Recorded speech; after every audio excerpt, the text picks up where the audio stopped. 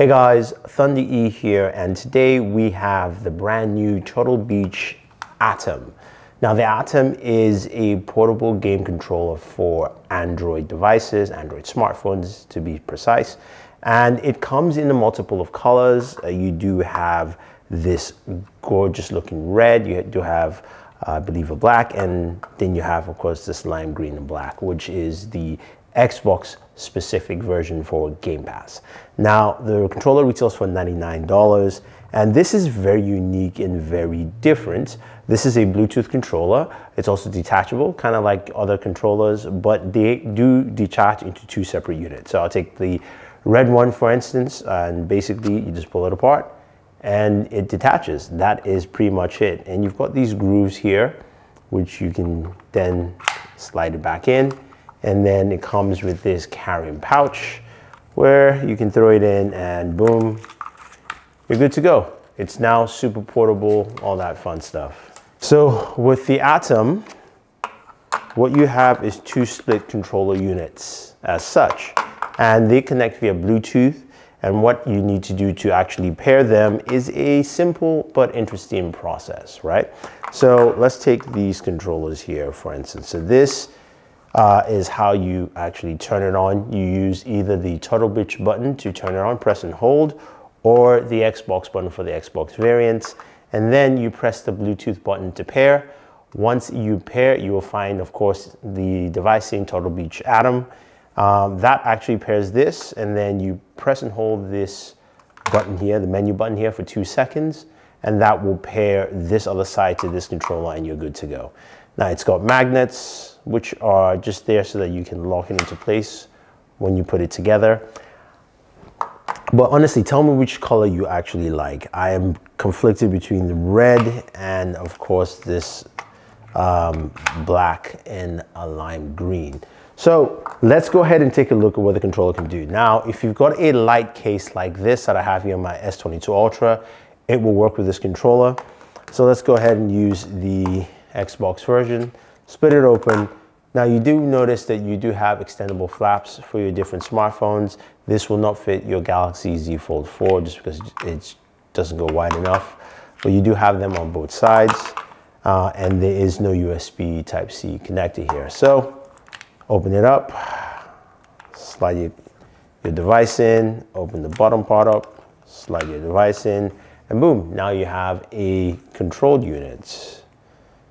Boom, here we go. So if you guys are wondering where this wallpaper is, I'll leave a link for you guys down below. But here is what you have with this device. Now I'm gonna go ahead and power it on. And you see an LED right there above the Xbox button. And there's a Bluetooth right here, it's blinking. I'm gonna turn this one on as well. Boom, now they're both linked and good to go. You can see that both LED indicators at the bottom here. Now, this comes with an app. It comes with the Atom app, which is quite interesting. So I'm gonna go into that. Because this is a Bluetooth device, this of course will have some latency and response, which they aim to mitigate with this application. So the overview shows this. Now the cool thing is whichever device you're using, if you're using the red one, you will see the red device here or the black one within the software, which is pretty nice.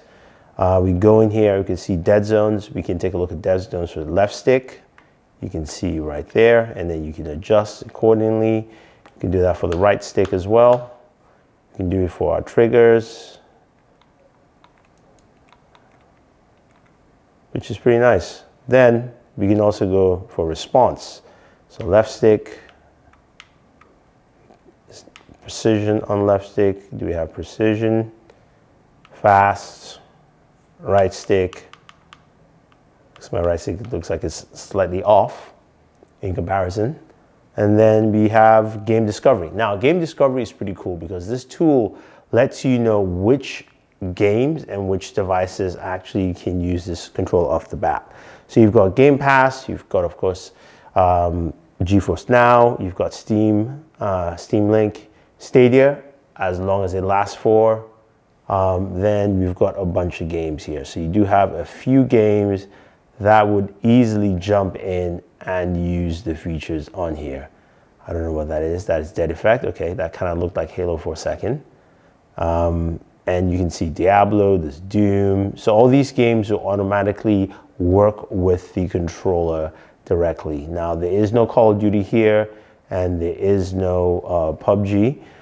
The one thing this app does not have is button remapping, which would be nice because then at least you could remap those buttons to do that. But because there's a software here, I'm hoping that will happen. But we can easily jump into Game Pass and go ahead and play. So we're in Game Pass here. I'm going to continue on Forza 5, just jumping quickly. And again, since this is a Bluetooth controller, response time will vary, of course, dependent, but it is pretty nice. It feels kind of hefty. And I'm going to just turn that volume down so I don't have something that's super loud. So it's, you know, it's still hefty. It kind of feels like there's weight on here. There's batteries in this, built-in batteries, because it's Bluetooth. You're looking at around 8-hour battery life. It does have a battery indicator in the app, so you can actually see. And of course, this will change color. The indicator on here will change color to, you know, red if it's running low. But let's see how it actually performs here with Forza Horizon 5. Might turn up some volume a little bit.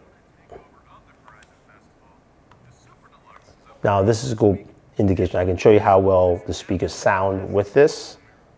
So I'm just going to crank that up a little bit. Right. There is no easy way to say this, but Nolan lost an entire truck full of donuts. Giant, yellow, inflatable donuts. He lost them. So, let's go find them this week, I guess. Whoops. Don't blame me for the one in the power lines, though. Welcome back, Dark Lord.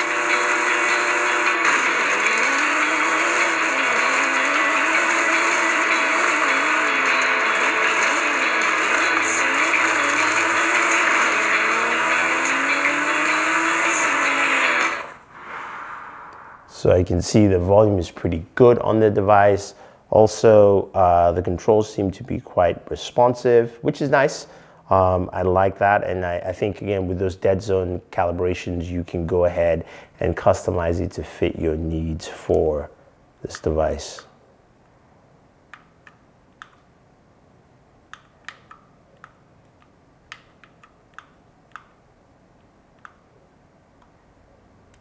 So, pretty solid. Now, you can go ahead and just pull that out. And the cool thing is you can drop it, and if you want to, you can still play this way, which I don't know why you would.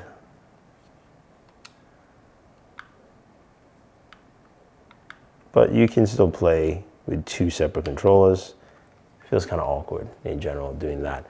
But that is the Atom controller, right? I really like what is here.